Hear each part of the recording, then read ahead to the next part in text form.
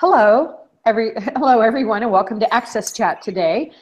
Today we have a special guest, Elizabeth Patterson, joining us, and I'm going to have Elizabeth introduce herself in just a moment. Also, my partner, Antonio Santos, is joining us from Ireland.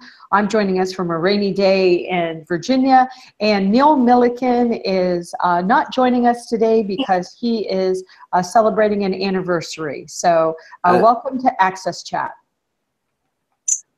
So, Elizabeth, I know I took the easy way out and I just called you Elizabeth Patterson, but really that's not your full name. So will you give us your full name, tell us where you're joining, and just give us a little bit of information about your life? All right. Hi, Deborah. I know that you also celebrated an anniversary yesterday, right? Yes, 34 years. Happy anniversary. Thank you. I'm Elizabeth Akua-Nyarko Patterson. Yes, congratulations. Elizabeth Akua-Nyarko Patterson, and I'm the founder and executive director of the Girls Education Initiative of Ghana. And I'm calling with you right now from Ghana in Kumasi. I'm in my office in Kumasi. Excellent. So it's a pleasure to join for today's chat.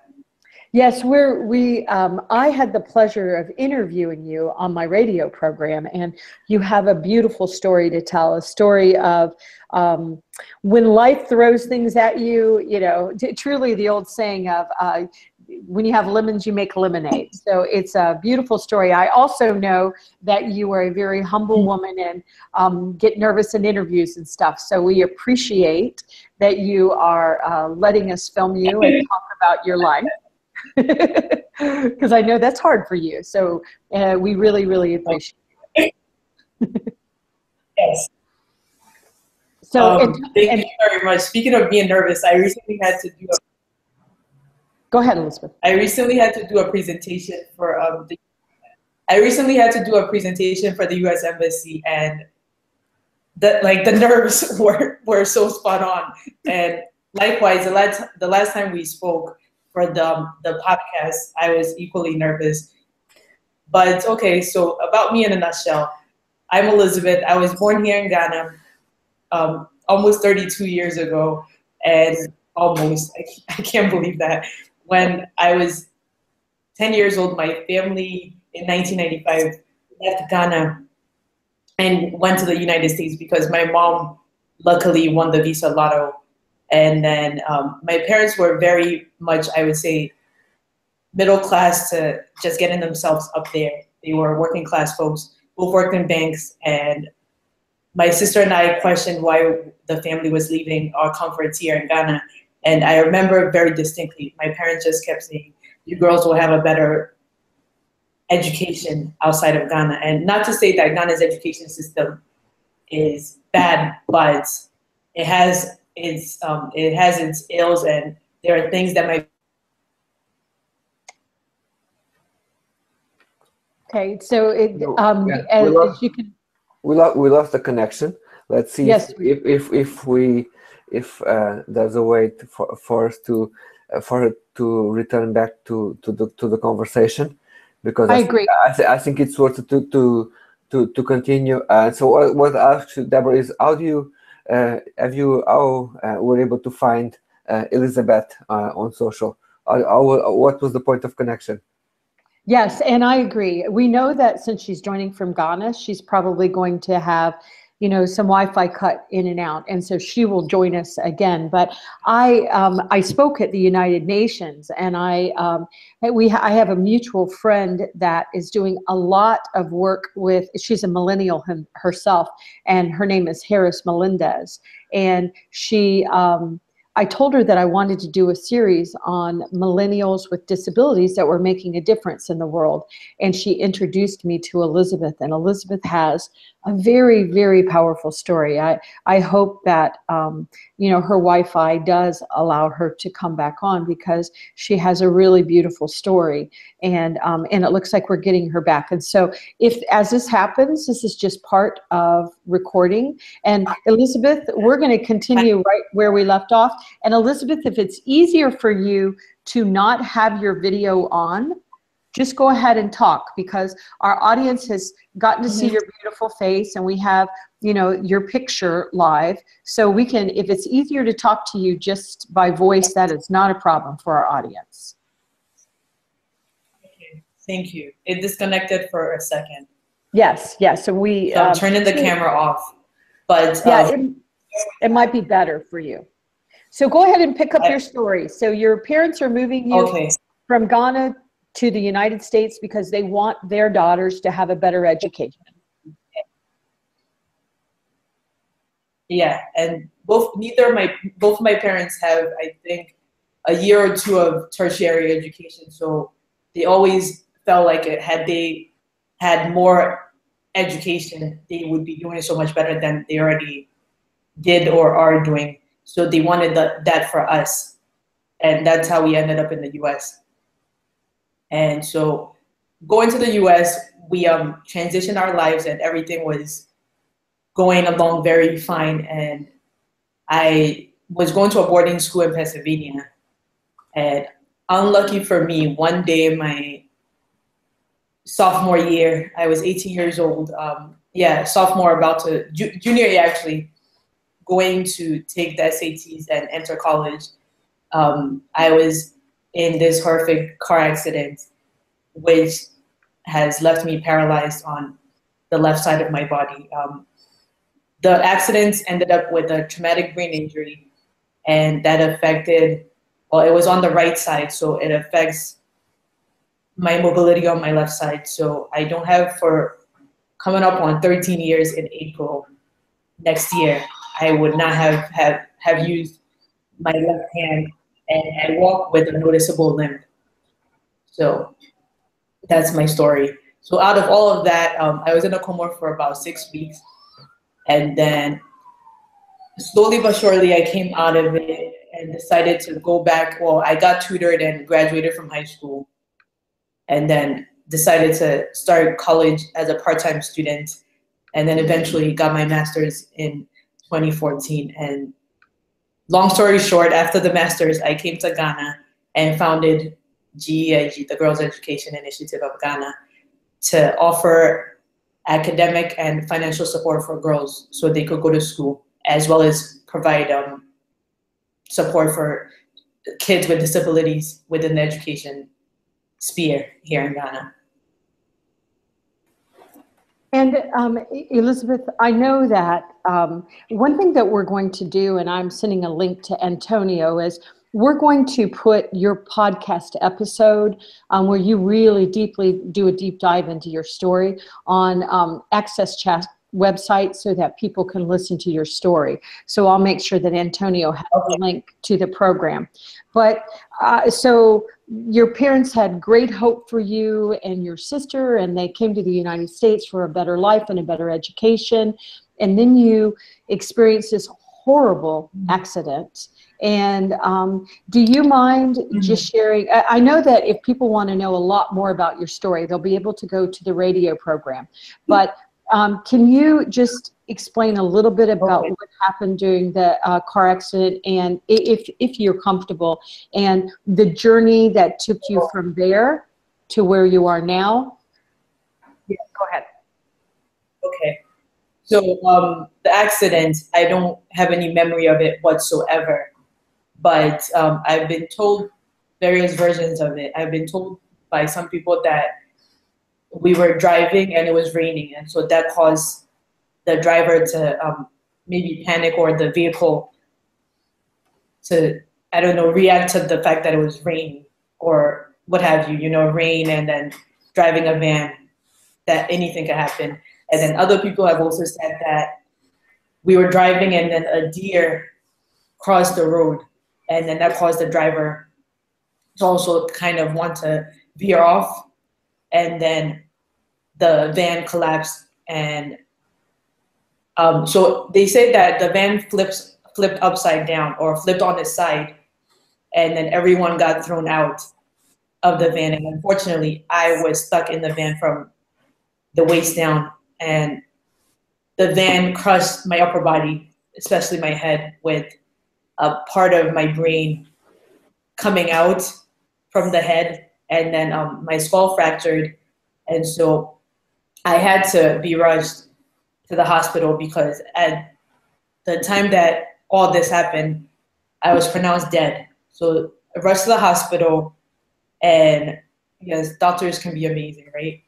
So they did everything they could, took part of my skull out so I could get oxygen back to my brain, and moved me to the Children's Hospital of Pennsylvania or Philadelphia, where I spent the rest of my junior year of high school and a good part of my senior year.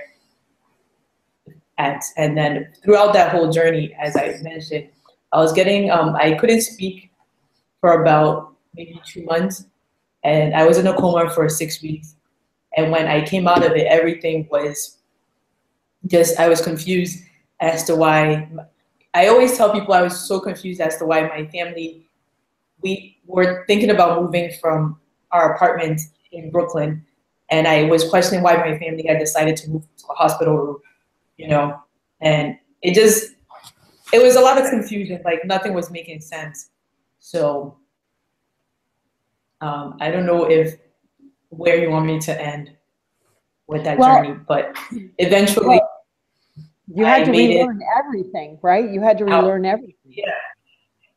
Yes, definitely a lot of relearning and just rewiring of my brain to, I guess, learn to speak, and then rewiring to learn to walk. And if you meet me, I walk with a noticeable limp, and I'm gonna share this because this just happened today here in Ghana, and it will give a different perspective of how things are. Like what myself and one of the managers for my mom's company had to go to the Central Police Station this morning so I could do fingerprints for some documents. And when we got there, the gentleman who was receiving us just saw me walking in, and he says to my manager, the manager who is with us, says, "Well, why didn't you tell me the person who you were talking about is sick?" And I was like, "Who, me?" Like, and he just honestly, he really pissed me off. He was just like, "Why didn't you tell me that he's sick? We could have come to the car." And I said, "You and I, who is, like, of the two of us, who's more sick than the other person?" And then he started trying to justify what he was saying. And I said, "I run my own organization and I help my mom manage her business. And so of the two of us, I don't know who's more sick, or in your mind, you know." And he just stopped, and I was like, "You know what? I think you need to apologize for what you just said to me." And I get emotional when people make those, and I think you could hear it in my voice, when people make those absurd comments about something that they have no idea about. And I don't fault him because it's a cultural thing here in Ghana. When people think of disability, they feel as though you are not supposed to be able to do anything at all for your life. And so I went in, and then, as you know, Deborah, I don't have movement of my left arm, right? And so to do the fingerprints with my left hand, the man was finding it difficult, and he was like, "How can I help you? Do you want to sit?" And I said, well, he said to me, "Can you stand?" And I was like, "Did you not see me walk into the room? Why are you asking me if I could stand?" So anyway, I feel like I'm dragging on with that story because it's so fresh in my mind. Well, I think it's a powerful story. So this gentleman decided that he underestimated you, and we don't like to be underestimated, right? Yeah. And I think, I mean, a lot of times I ask my mom, in spite of everything that I've been through, why do people still, like, feel bad for me or feel sad for me? It's only because I bet you if my injury was what it is, the brain injury as it is, right? I don't think people would see me as limiting as. Sorry. No. Hello? Yeah. It's technology. We can still hear you. Yeah. I think it's always hard. when people underestimate us. And I know that my colleague Antonio has a question for you, Elizabeth, but I just think that your story is so powerful, and I appreciate that you, you know, because people with disabilities, I think, are underestimated all over the world every single day. And I think sometimes in the United States, we like to think, and maybe in the UK, that we're more evolved. And yet I believe that what you just went through, well, she's sick. Somebody underestimating you, I think it happens every single day in the US as well. And people look at a person with a disability, especially if it is a physical disability, and they just assume that you're less than. And I'm glad that you get emotional and help them understand that you are a powerful woman and don't underestimate me. But let me turn it over to Antonio. Antonio? No, thank you, Deborah. I'm curious to say, you know, from how you can describe the current situation, how Ghana and the government is dealing with kids with disabilities. Are they, you know, how they are classifying them, and what type of rights in terms of education do they have? Are they attend special schools, or they are mixed with the regular schools? Can you provide us a picture of that, please?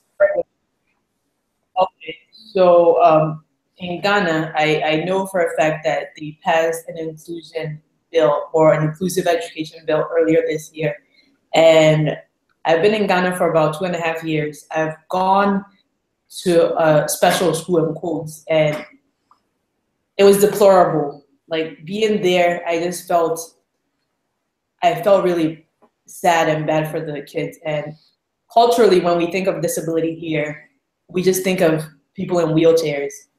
And yeah, we just automatically think of people in wheelchairs or crutches or something physical. But 2 of my girls, as part of GEIG, are dyslexic.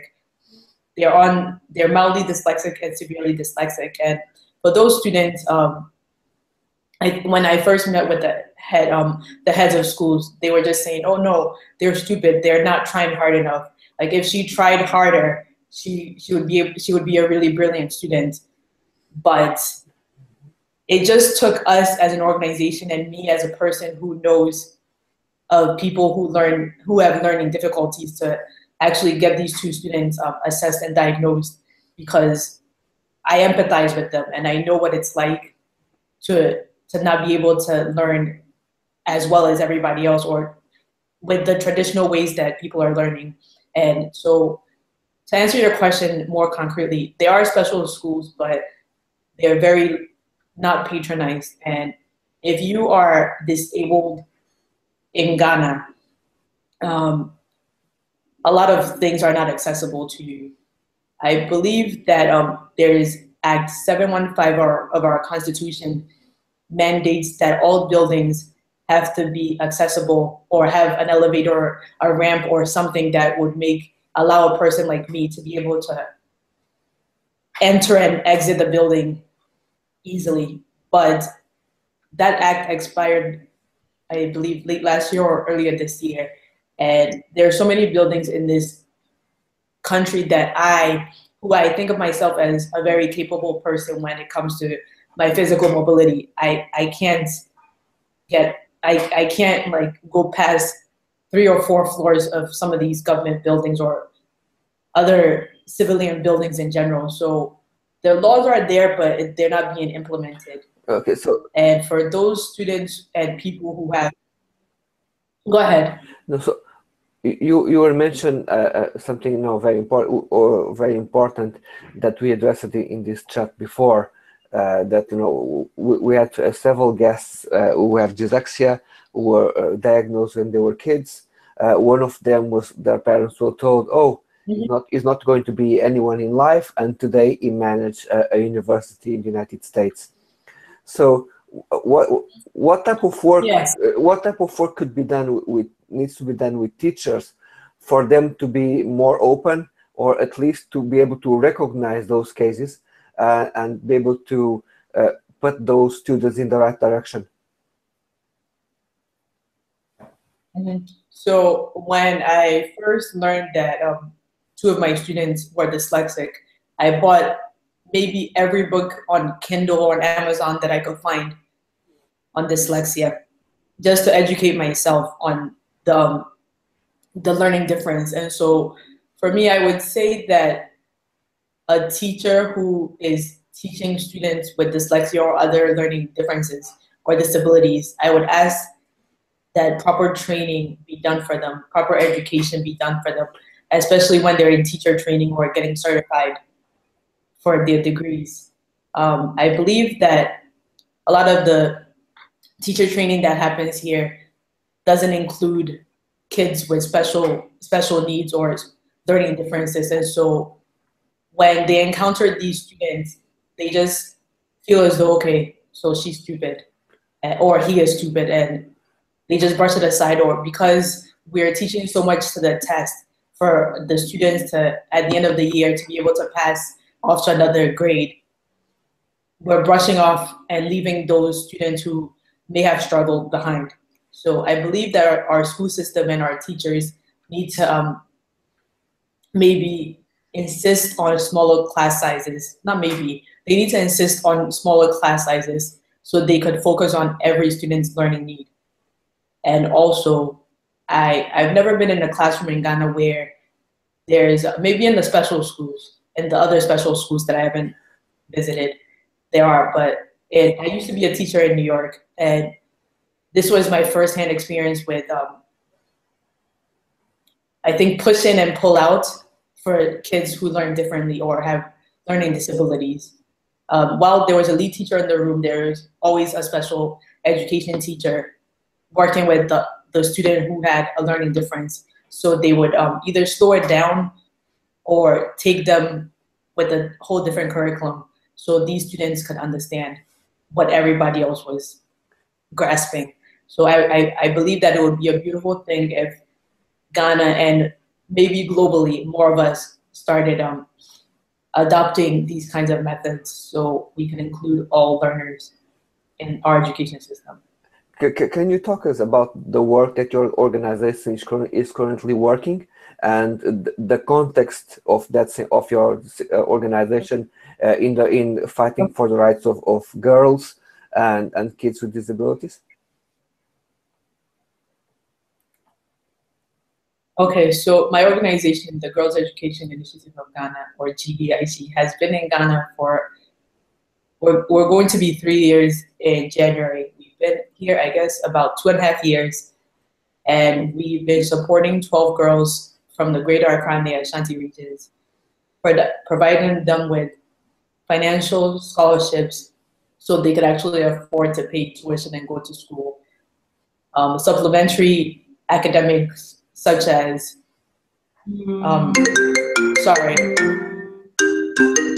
supplementary support such as Saturday classes, weekend sessions, weekends are Saturdays, after school tutoring, one-on-one individual tutoring when they need test preparation, and leadership development and mentorship.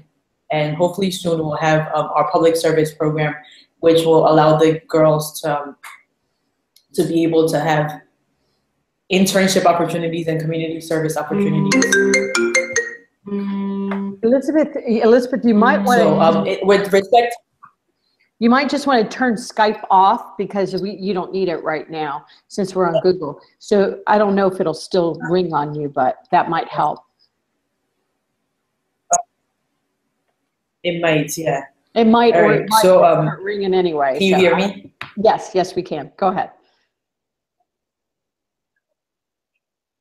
So with respect to disability work, because of our 2 girls who are dyslexic, we've been strong advocates for inclusion of all learners in the school system, especially because we have dyslexic kids right now. At some point, we had one student who had dyslexia and dysgraphia. Dyscalculia. She was struggling with both.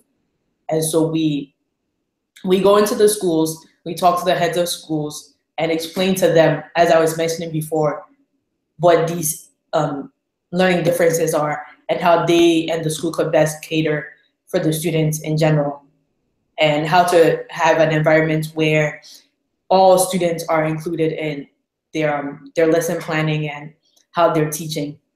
And we've also had workshops on learning differences and learning styles for our volunteers and our volunteer teachers and our tutors who serve the program.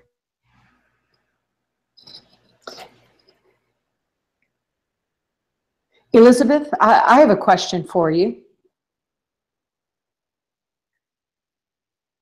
I want to make sure that we didn't lose Elizabeth there. Once again, it's really exciting having Elizabeth join us from Ghana. And too bad our Wi-Fi is misbehaving, but I know my Wi-Fi in Virginia misbehaves all the time. So it is certainly something we all have to deal with. So we'll just wait for a moment till Elizabeth comes back. But I think the story that really impressed me about Elizabeth, and once again, we're going to put a link out on AXSChat.com of the radio interview that I did with Elizabeth, which was very powerful, talking about the person Elizabeth was before the accident and her journey through the accident, and also learning who Elizabeth is today. And she obviously is a very strong woman that has a lot to say. She's a woman that, as she noted, has physical disabilities that you can see, and suffered a very, very traumatic brain injury. But it doesn't mean that Elizabeth can't contribute to the world, and she is contributing amazing things to the world. So despite people continuing to discount her all along her path, she's not going to let anybody get in her way. Elizabeth, are you there? Yes, I am. Yes, I am. Okay, good. So Elizabeth, one thing I would like to talk about, and I know that we've gone for about 30 minutes, so we'll have to close soon. But one thing that you talked about during the radio interview that I thought was so powerful was how people treat you differently now based on before you had the accident. And also, Elizabeth, and I know you get embarrassed when people say this, but I just, as you know, I'm a very big fan of your work. And so, I think there are all kind of ways that we stop ourselves from moving forward, but you didn't stop yourself. And I know you were a track runner before, and you understood really how to, push your body. But do you mind just talking a little bit about, how you learned to accept who you are and become this really amazing woman? And I know you're still growing and changing, and you want people to join you, and the support of all girls in education and girls in education in Ghana. So we'll make sure that we put a link out to your organization. But do you mind just exploring that topic a little bit about who is Elizabeth despite getting in this horrific accident? And go ahead, Elizabeth.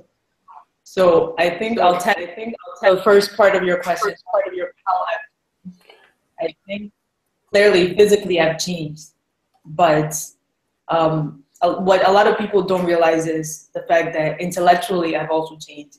It takes me a longer time to read material, as I mentioned to you in our earlier conversation, read and comprehend material. And with that, I think sometimes now when people are trying to help me understand something or get me to understand something, they always feel as though, how come she's not getting it? And that's the number one way I believe that I've changed intellectually. And how did I come to accept myself as I am now? It's a journey.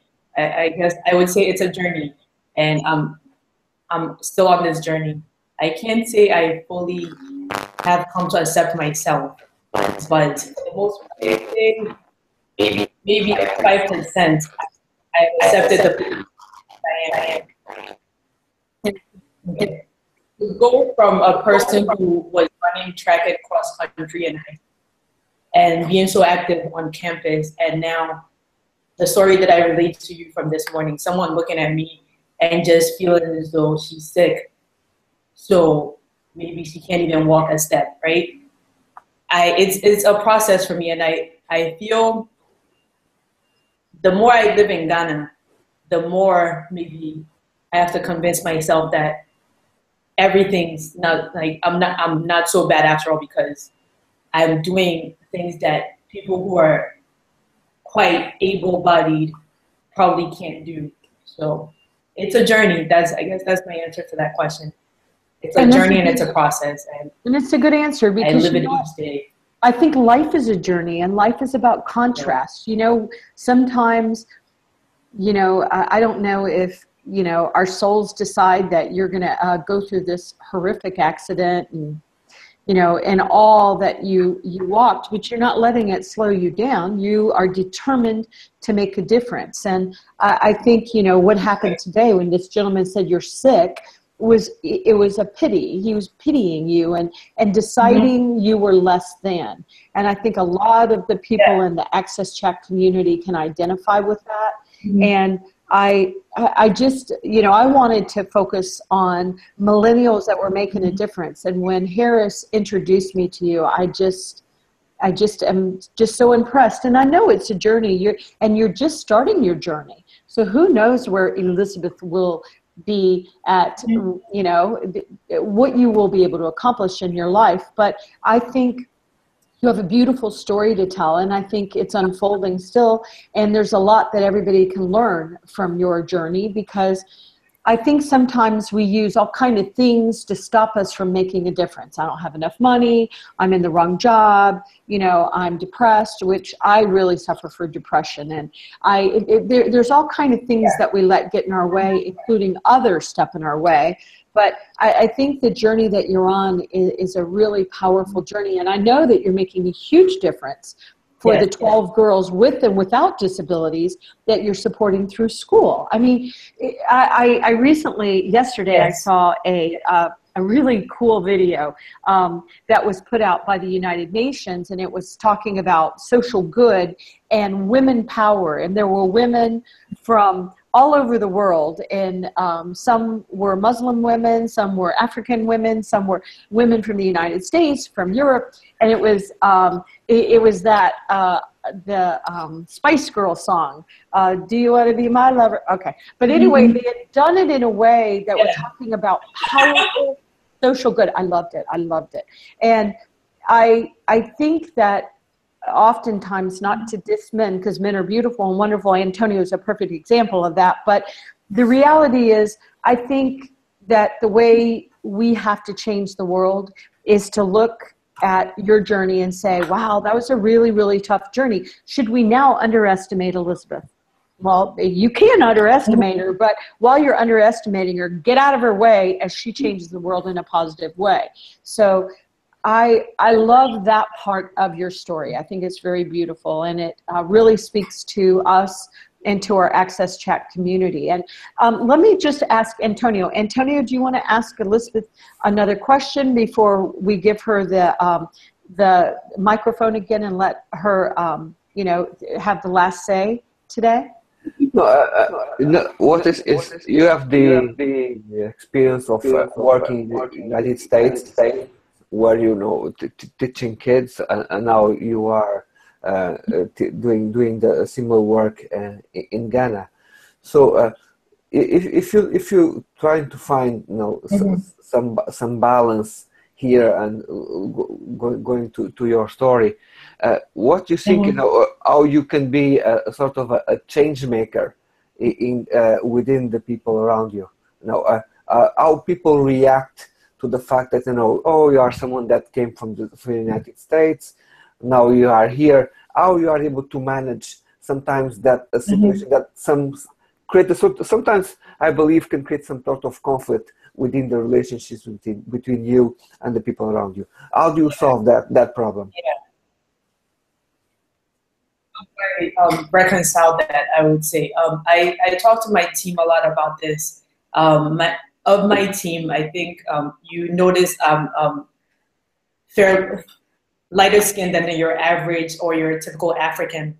I don't look like your typical African because of my family's background. And so the fact that I don't look like a Ghanaian or an African, and then I also come from the US and I have this very prominent American accent.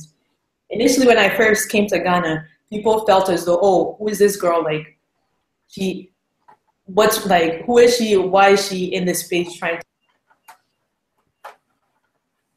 Oh, it looks like we lost Elizabeth again, and we'll give her just a second to come back. But I think, you know, I'm just fascinated with Elizabeth's story, because the reality is we really all can make a difference, and people sometimes will underestimate us in a lot of ways. And now she has all these, I mean, she was Ghanaian, and then she came to the US, and now she came back, and she has the physical disabilities, but she's determined to make a difference. It's just the power of her story and the power of her journey.